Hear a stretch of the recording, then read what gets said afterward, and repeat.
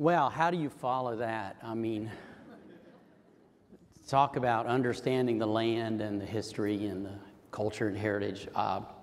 It's really reminds us all of why we care about the landscape and conservation and this wildlife corridor opportunity. I'm thrilled to be here. My name is Nick Wiley.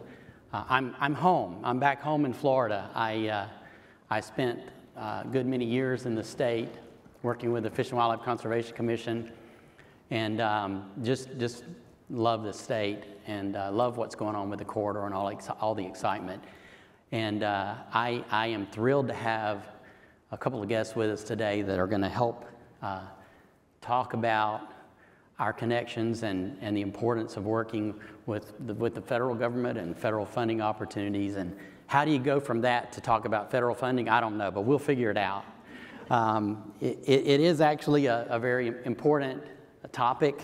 And I want to bring out our guests now. We have with us Shannon Estenoz, Assistant Secretary for Fish, Wildlife, and Parks. And we also have Zach Bodhane, who's the Director of Government Relations for the Theodore Roosevelt Conservation Partnership. Yes.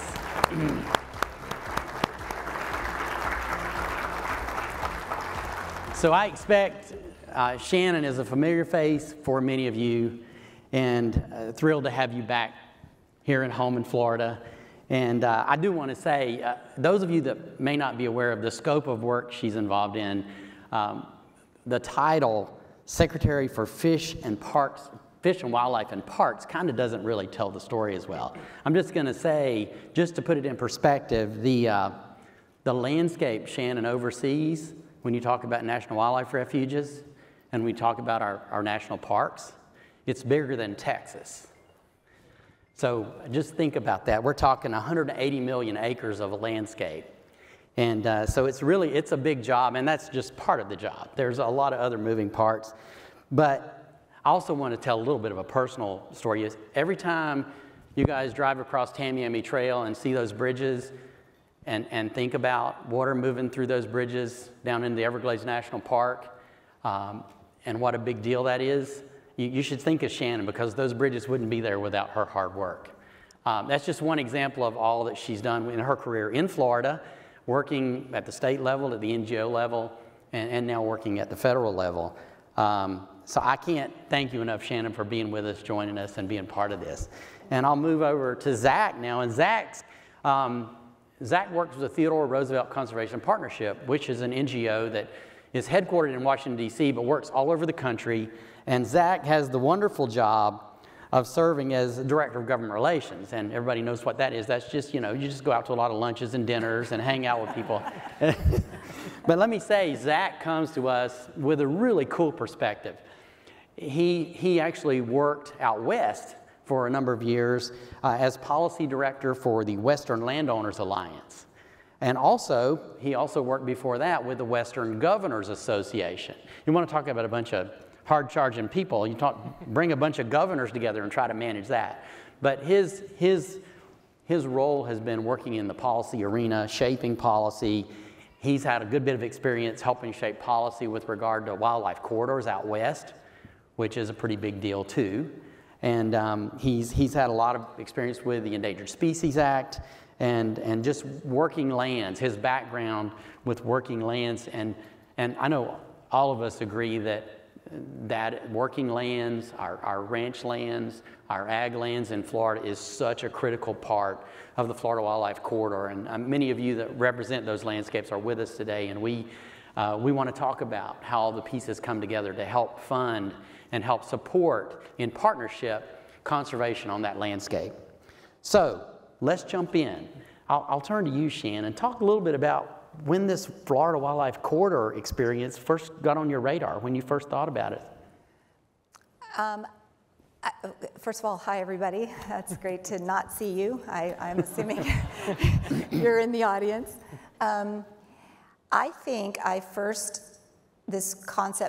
became aware of it, it feels like a dozen years ago. Does that sound right? And it would have come from Carlton, directly from Carlton Ward. I'm sure it's because I attended a slideshow of Carlton's incredible work. I don't know if he's here or in the room, but And to sort of, I've been kind of watching and listening to the panels that have been running before us, and I can't tell you how incredibly wonderful it is to hear how far this concept has come, and you know, how many folks are now just, it's tripping off of everyone's tongue to talk about the Florida Wildlife Corridor. It's absolutely tremendous. It's an incredible testament to everyone who had a hand in conceiving it and then moving it to implementation. And we're going to talk, I'm sure, a lot about that. But it feels like a dozen years. Wow.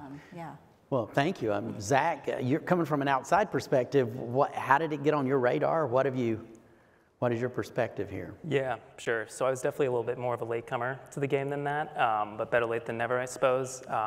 You know, I think I really started catching wind of this around 2021 when the legislation was signed into law. You know, Nick, as you mentioned, have been working for most of my career actually back out west when I was with Western governors and Western landowners.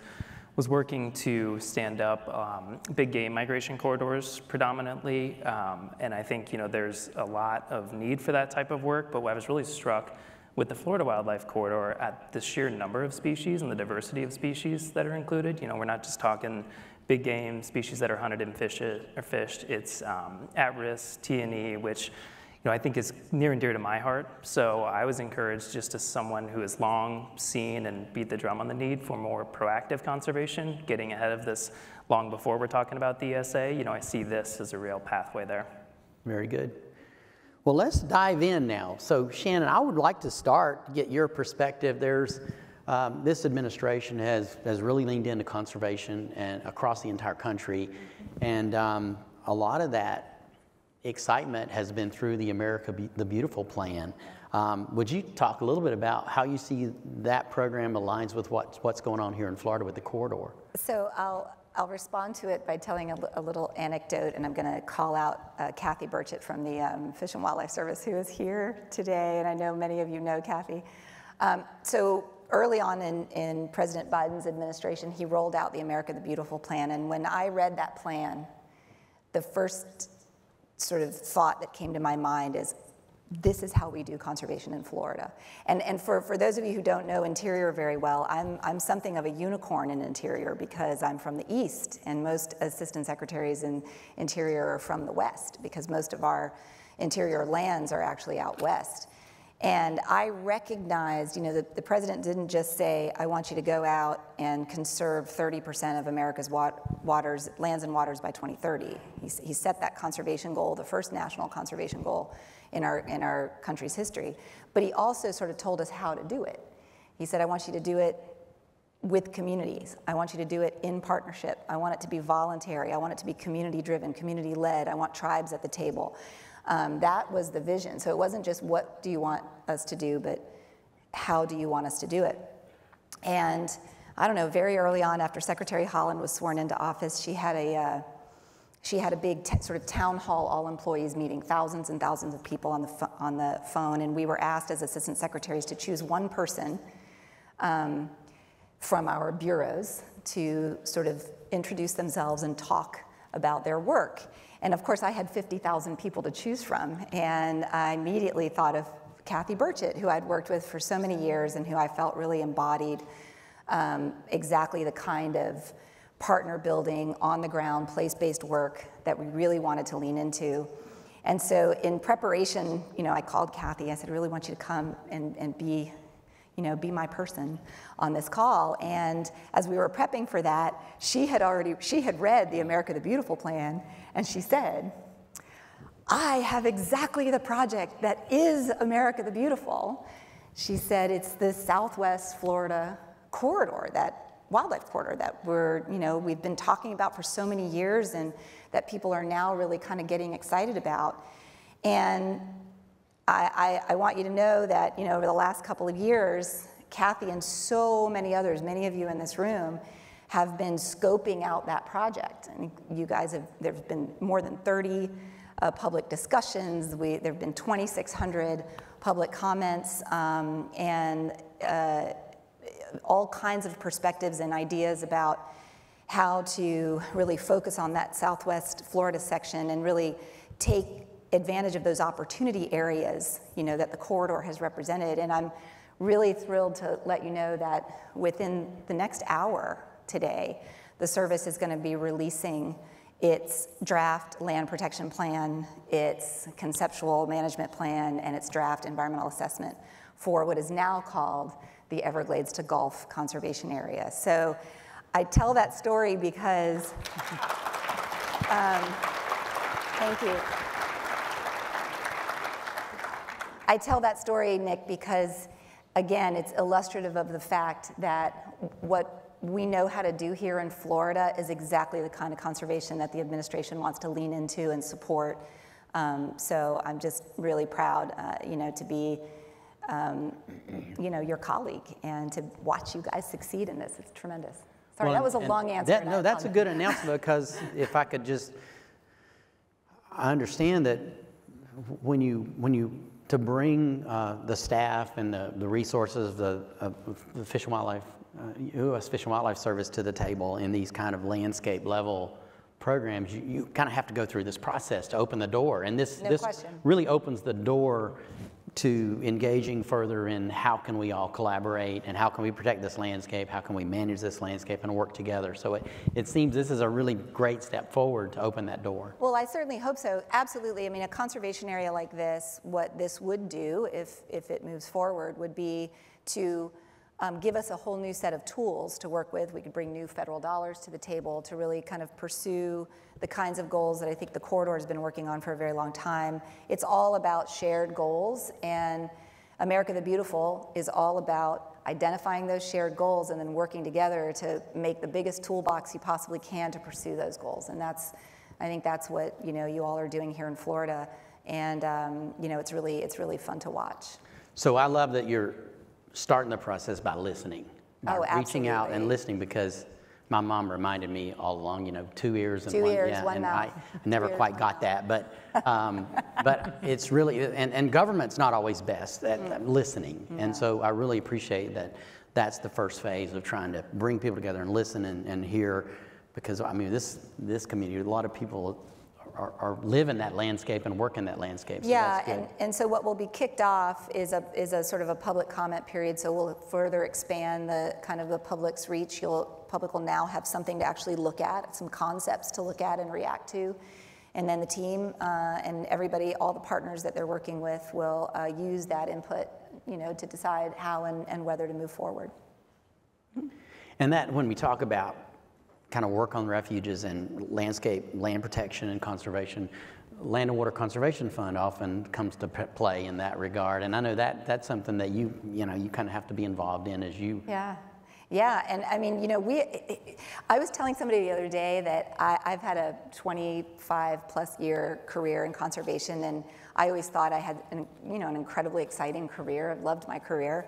But I have to say that for the young people that are out there, I can't, all of you are young, I know it, that I really can't think of a more exciting time to be in conservation. And a lot of it is because we especially here in the East, especially in places like Florida, we've built a lot of muscle memory. Like, it's like we know how to do this. Yes. We know how to do it. And we've got tools now that we did not have before, including a fully funded Land and Water Conservation Fund. That is a game, fully funded, y'all, forever. That is a game changer. For land protection. Okay, well, good. Well, let's get Zach to jump in now, because you guys at TRCP actually work every day trying to advocate for policy and budget wins for conservation, for sportsmen and women. Talk a little bit about what you see in the last few years that are now moving forward on the table for funding opportunities that can really come to bear for what we're trying to do here in Florida. Yeah, absolutely. And unfortunately, I don't have as exciting of an announcement, but I can at least talk about a boatload of money coming out of Congress, so not all bad. And I'm definitely going to need my notes for this one. It's that much. So starting with the bipartisan infrastructure law, as folks might be familiar with, Nick, you mentioned it, this is an exciting time. It's a truly unprecedented amount of funding coming out, and there's so much energy and action around this. So to zoom in first on that bipartisan infrastructure law, you know, there was $350 million created for a grant program, wildlife movement pilot program within the Department of Transportation. The Assistant Secretary and her team have been great in working with the department and helping move that project forward. You know, there's a lot of opportunity there to look at wildlife vehicle collisions, reducing those, looking at wildlife passage. You know, I think as we look at what the Florida corridor can tap into, you know, I would imagine those funds can come to bear. There were $1.4 billion also coming out of that bill that are going to ecosystem restoration and resilience within the department. And feel free to step me in if I misspeak on it. You know better than I do. A great job. And then, you know, those are going to go toward priority ecosystems, to habitat restoration. Another massive piece of legislation which folks might have heard of, which is the Inflation Reduction Act. There's a lot in there that might not be explicitly pointed at wildlife migration or supporting it, but I think there's a ton in there that can go to support that and a ton that can land on the ground here in Florida. Looking over now at the U.S. Department of Agriculture side of things, there were $20 billion included in that legislation to facilitate climate-smart agriculture on private land through existing Farm Bill conservation programs. USDA is now kind of working through the kinks of how they land that money on the ground. Some of it's already gone out. I think the way they're looking at climate-smart practices right now is sticking to what's in law. So that is to say, looking at practices that are mitigating climate, are reducing emissions, and I think are not so much on some of the work that we're really excited about. I mean, that's important stuff, but also looking at some of the more co-benefit focused work that can benefit wildlife, climate resilience, ecosystems. So I think we're excited to see that money, as the USDA gets their arms around it a little bit more, start to evolve and start to land in some of these private ecosystems, particularly here in Florida. So finally, just one more thing I want to touch on. There's $450 million through that bill that was conveyed to the U.S. Forest Service that can go to work on the ground right now for private forest owners. That's particularly targeted at underserved and small parcel landowners. But I think the idea there is to really bring those folks into this equation, help them build climate resilience, ecosystem resilience on their land, and do treatments there. And then, as we all have mentioned, the Land and Water Conservation Fund through the Great American Outdoors Act. It's amazing. It's permanent. It's $900 million a year. What else can you say? Not much. Mic drop. They're very good. When I introduced myself, I think I failed to mention that I currently work with Ducks Unlimited and have been for over 5 years, and a wonderful organization that really gets down in the trenches and working with landowners, working on public and private lands. And one of the things that we do as an organization is look at these federal and state funding opportunities and try to help connect the dots, connect the puzzle pieces, so that you got a chunk of federal. We do this a lot with the North American Wetlands Conservation Act. If you take a chunk of federal funds that now, many of these programs need matching funds. Well, we go out and work on the landscape, work with partners to bring matching funds to the table. A lot of these Farm Bill programs, a lot of programs require match.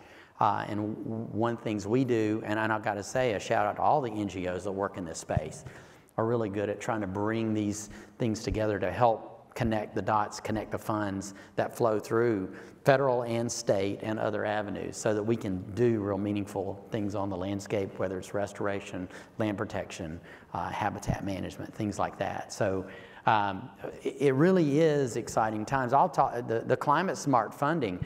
Ducks Unlimited has really worked to partner with NRCS, and I got to give a shout out. NRCS is an amazing organization that, and I know we had them on stage earlier today, and we're just thrilled to work with them because they have a way of working with landowners on the ground, but they have these funds that actually help landowners manage their water resources on the ground so that they can manage them in a way that's sustainable and produces clean water in the outcome.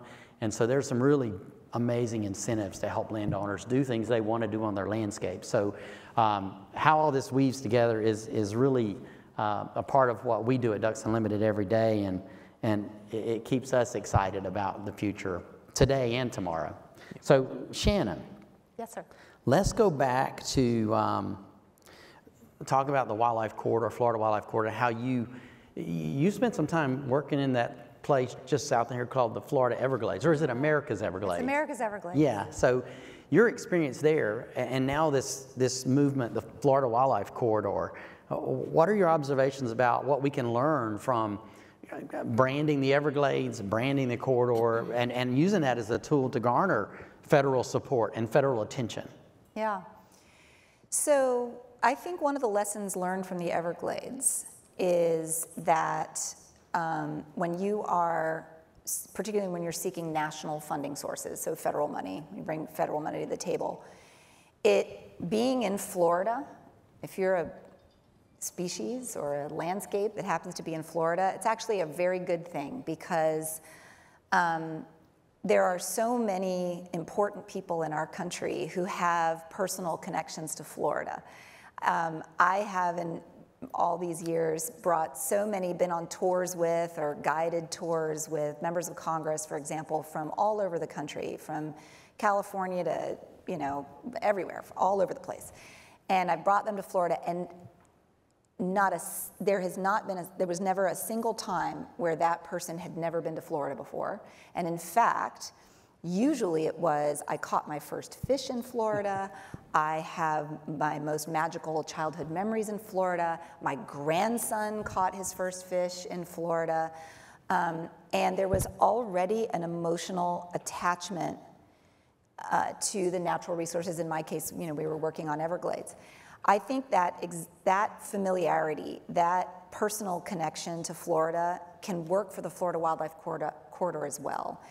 I am so impressed. I spent some time on the Foundation's website, and what I'll say that I love about what you all have done with the corridor is that you have married up art with this incredible policy and conservation initiative. And so in doing so, you've created some beautiful communication capability. You've created these beautiful maps that people can really connect to. These communication tools that I know have been in the works for a very long time are really impressive. I wish I could, I hope you know how impressive they are. And I think you can cash in on that. Because Florida is already an easy state to talk about when it comes to what people love about this state. So I think that's a big piece of it. And then I think also, don't forget, you have a lot of national designations in this state. So you've got the big ones that everybody knows about, right? You've got Everglades National Park, Big Cypress, Biscayne. You've got Gulf Islands and the Panhandle. But you have national wild and scenic rivers. You have 2 new ones, by the way, Little Manatee, right, and Kissimmee. You've got plus Wekiva, which is the very first river I ever canoed on, and the very first river I ever camped on, believe it or not, and Loxahatchee. You have the National Scenic Trail. So you have you've got some big designations that can connect into the vision that you all have already pulled together for the Wildlife Corridor, and I think melding those and leveraging those is also an opportunity for you. So I tease Shannon, if you follow her on social media, follow Department of Interior, this is a big country to cover in her job. Yeah. But I tease her about following her and talking about attention to the state of Florida. She's at every ribbon cutting you wield a lot of golden shovels, groundbreaking. I do. You have been able to make it work so you could come to celebrate partnership funding efforts and doing new things with the funding that the federal government has a hand in. So I think that's pretty cool that you've been able to work that into your looking at the whole country. Yeah, I call it the white tent circuit, and I tell, for all my friends in the Everglades, they know it, I tease them and I say, just the more white tents in the Everglades, the happier I am. A white tent usually means a celebration. It's a groundbreaking, it's a ribbon cutting. And it is really important as we work on these very long initiatives that take a lot of years, especially in a state like Florida where you have constant newcomers coming. It's really important to celebrate your successes, and where you can and where it's appropriate and where your partners feel comfortable doing it, celebrating those in a way that both your investors, who might be Congress, the legislature, your water management district board, whoever it is that you're pulling dollars from, your investors, and the public at large feels like the initiative is moving forward. I think it's really important, and also it's good for all of you. You're the practitioners. It's good to take a moment and celebrate the successes, and then you can get back to work, a couple hours later put your nose back to the grindstone. You know, I always have a cut the ribbon and then what's next? You know, put the shovel, take the picture, and then all right, let's get back to work. That was always sort of how I felt, like a sense of urgency. But it is really important to, that's another communication strategy as well. Well, I think it has brought attention to Florida and what we're doing here. And you're so right. Most of the people I know that work in this arena are like, don't make me go to a dang press conference, or don't make me do any PR. Let me go do my job. Let me go protect the land or manage the land. And I think it's cool. So speaking of the land, Zach, I want to come back to, we talked about NRCS, we've talked about working lands, and as you know, Florida, this corridor is just such a mosaic of working landscapes, cattle ranches, groves, things like that, that are really, people make a living off this land, but we want to conserve it, they want to conserve it. Talk about the Farm Bill and what you see currently and what may be coming down the pipeline with the Farm Bill to help provide incentives and support for these kind of properties and this work on the landscape. Sure.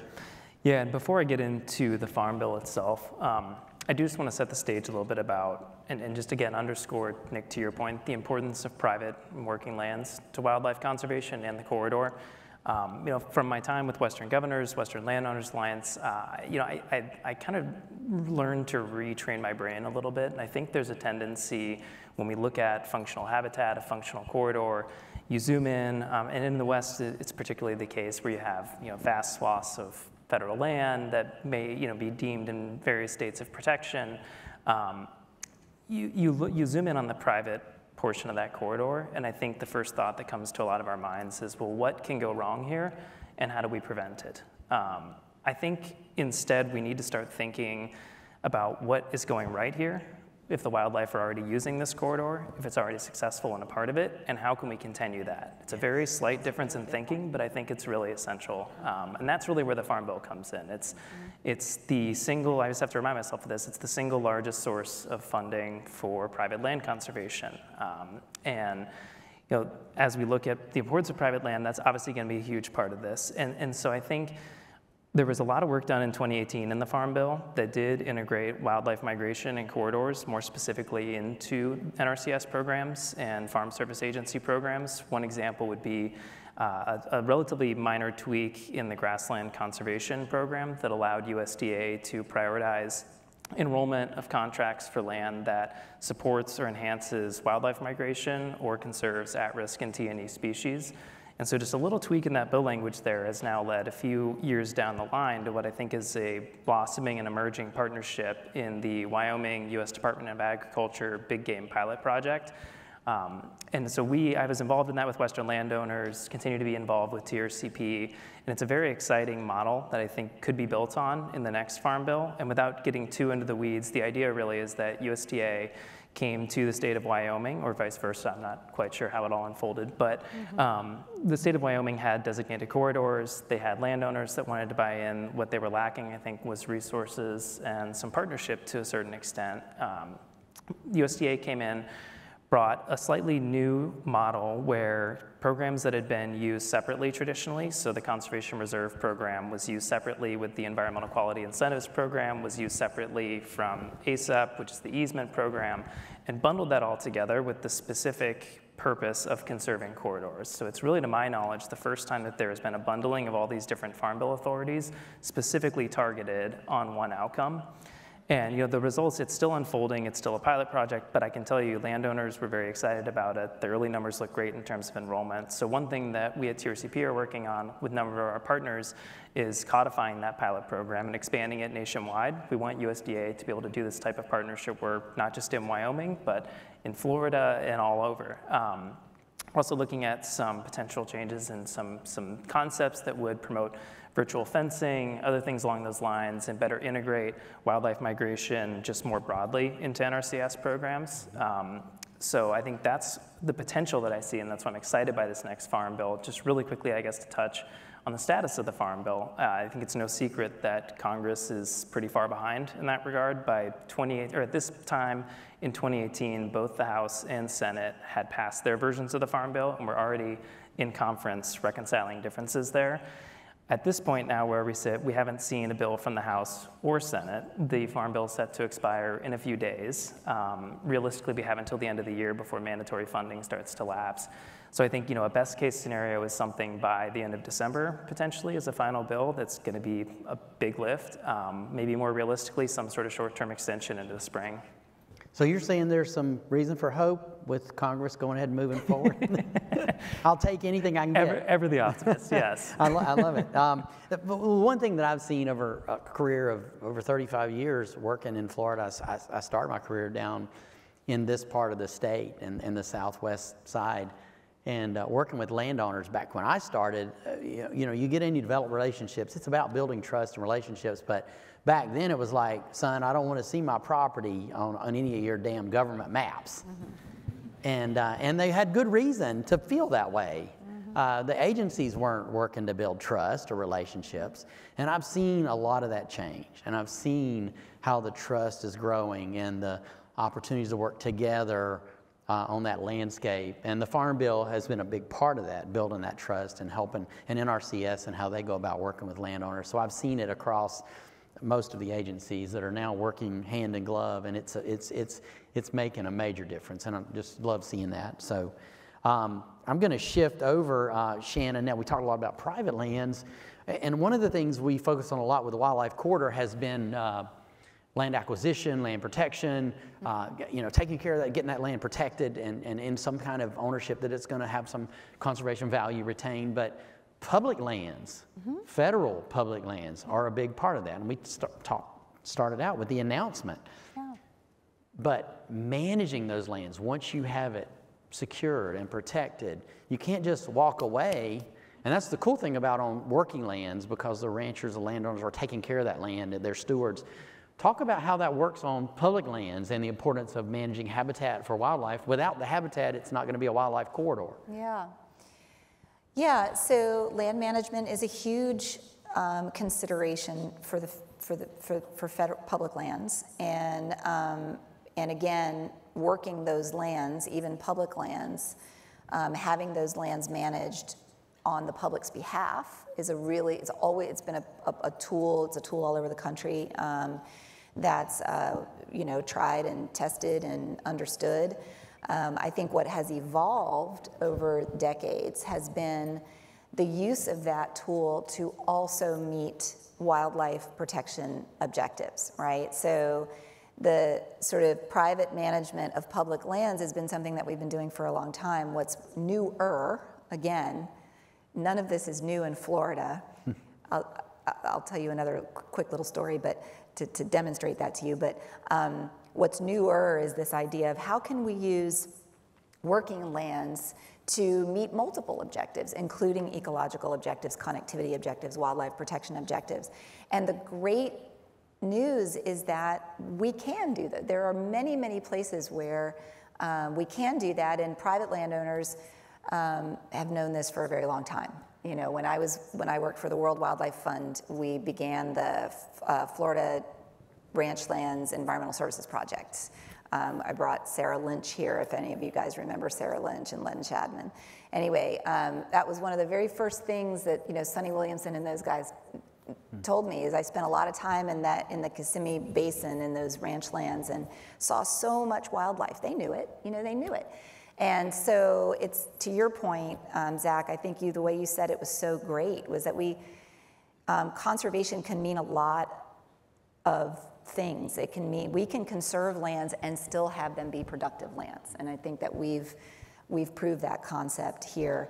I will tell you this quick story, and which I told them already, so I apologize for repeating it. But when I first took this job, my biggest insecurity was that I had spent my entire career in Florida. I had only ever worked in one ecosystem, and I was very shy about that, like thinking, gosh, I'm gonna seem like a hayseed when I get out there and I go to these places that are, the country's so big. And what I figured out pretty quickly is a couple things. Number one, in so many ways in conservation, Florida is so far ahead of the game. And that was such a wonderful thing for me to realize, where I would be on a conference call and I'd hear folks saying things and I'd think, wow, we did that 15 years ago, So that was really nice. And then the other thing I learned is that if you stay in an ecosystem long enough, you really do, you see it all. And it's all kind of the same for the most part, except for Alaska. I will say that. Everything is different in Alaska. I will say Alaska is different. I will give you that. But anyway. Very good. Yeah. So talking about public lands a little bit, I've seen the Fish and Wildlife Service, the Park Service, from early in my career to now, reaching out and doing more, partnering, working with the sportsmen and women, the hunters and anglers and people that want to get out on the land and access opportunities, and partnering on doing cleanups and on refuges and things like that where they come together. I think that's really cool to see that, and how we're even across, and at times that's been a little bit tenuous as far as those relationships. So it's really building that trust from the sportsman's community over now with the federal land holdings. Zach, talk a little bit about your perspective, looking from your work out west now into Florida, how sportsmen and women, hunters, anglers have been a part of the conservation initiative, and now you see it playing forward here in Florida with the Wildlife Corridor. Yeah, sure. And at the risk of preaching to the choir here, I think a lot of this really just comes back to the fundamentals of the North American model of conservation, where it is this user pay model that state wildlife conservation, which, if we're going back to what I was talking earlier about in terms of proactive conservation, getting well ahead of the ESA is where the game is going to be at, is by and large funded by hunters and anglers. There's an excise tax on hunting and fishing equipment, there's license sales. That goes in and comes back out to the states, and that is really what is supporting this work. So when we talk about why sportsmen are caring about this, why they're involved in it, and why it's so important that sportsmen and women are at the table for these conversations, that really is a big part of it. Just the funding contributions and otherwise. I think thinking about the corridor itself, just a quick note when it comes to access. I think when we think about the future of conservation, this long-term, durable, stable funding, access has to be a part of that component. And I'll just speak from the sportsmen and women perspective. If we're thinking about funding long into the future, we need to be growing the next generation of hunters and anglers. And a lot of that comes back to access and opportunity. For looking for quality habitat leading to quality opportunity, again, this comes back to recruiting that next generation, giving them opportunities, getting them into it, and then the feedback loop continues. Very good. So let's talk kind of in a wrap-up mode about the things that we see that Florida's getting right. That you talk about Florida being a leader across the nation. I've seen that too. But we sit here in Florida and just we rightly are looking for that next challenge, and how are we going to climb that next hill? Not mountains in Florida, just hills. And so we're thinking, why can we do more? How can we do more? But what do you see the things, and talk a little bit about Florida's history of land acquisition and land protection. Shannon, you want to take a stab at that?